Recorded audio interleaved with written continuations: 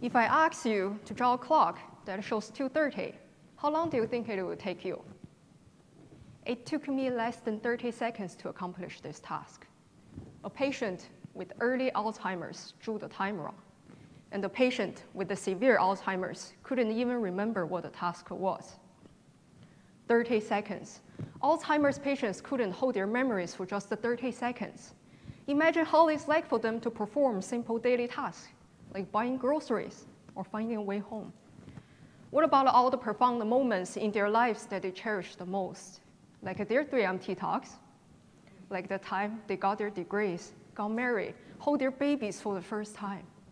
All those profound memories that define who they are torn apart by Alzheimer's.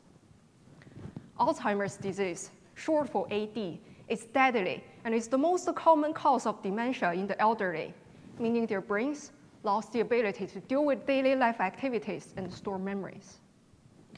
More than 40 million people worldwide are living with AD, and this number keeps climbing up, and we don't have a single effective treatment. So what causes all the memories to fade away in AD? Memories are encoded in the network of healthy neuron cells in the brain. In AD, however, there are toxic proteins called A-beta accumulating and causing damage to them. Imagine that every neuron has an internal lifespan clock. A-beta acts as a toxic poison that accelerates the countdown to their lives by tearing apart their internal organs. Is there a way to stop this? My research focuses on a mediator of this process called HRAS.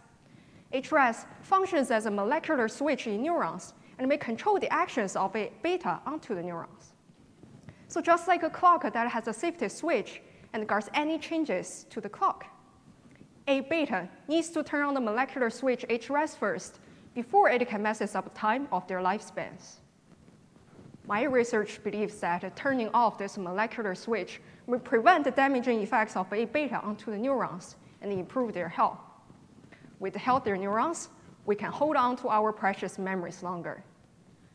Alzheimer's disease messes up our time, but we can take control over our internal clocks by turning off a molecular switch.